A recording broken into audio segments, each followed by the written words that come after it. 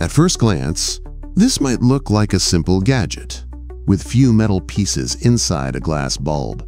But don't be fooled. Even Albert Einstein tried and failed to fully explain how it works. This means there's more to it than meets the eye. The longer you observe it, the more puzzling it becomes. This device is called a radiometer. It begins to spin almost instantly when placed near a light source. That could be sunlight, a flashlight, or even the heat from a toaster. The speed of rotation increases with the intensity of radiation, making it a simple way to measure energy. But here's the twist. If you put it in a freezer or cool it rapidly, it starts spinning in the opposite direction. This tells us one thing very clearly. It's not just a quirky desk toy. There's some serious and mysterious physics at play. In this video, we're going to take a closer look at the science behind the radiometer and try to uncover what really makes it move. The Crookes Radiometer, also known as the light mill, was invented in 1873 by British physicist Sir William Crookes. Its inner workings have puzzled scientists for over a century, and even today its exact mechanism is still debated. In fact, Crookes himself couldn't fully explain how it worked. So what exactly is this device? At its core, the radiometer consists of just a few basic parts. First, there's the glass bulb. It resembles a light bulb, but most of the air inside has been removed, creating a low-pressure environment. Inside the bulb, you'll find 4 thin metal vanes mounted on a spindle. Each vane is painted black on one side and polished on the other, and that's no accident. They're designed this way to respond differently to light. The black side is often coated with something like lamp black, which absorbs light extremely well. The other side, by contrast, reflects most of the light that hits it.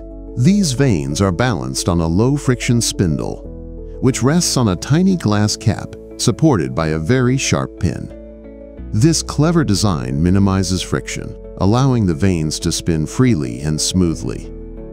The vanes are typically arranged so that all the black sides face the same way, usually counterclockwise when viewed from above. This means when the device spins, the black sides trail behind. Typically, the pressure inside the bulb is kept around 1 Pascal, just a tiny fraction of normal atmospheric pressure. If the pressure is too high, the air causes too much resistance, and the vanes won't spin.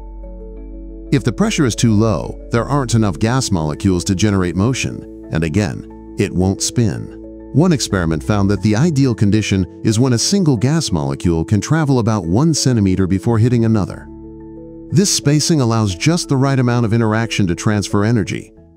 While several theories have been proposed to explain how it works, the most compelling one I've come across is the orbital repulsion theory. This is a relatively new theory, and it offers a fascinating perspective on what might be happening inside the radiometer. According to this theory, when a photon, a tiny packet of light, strikes a molecule of air inside the bulb, the molecule absorbs its energy.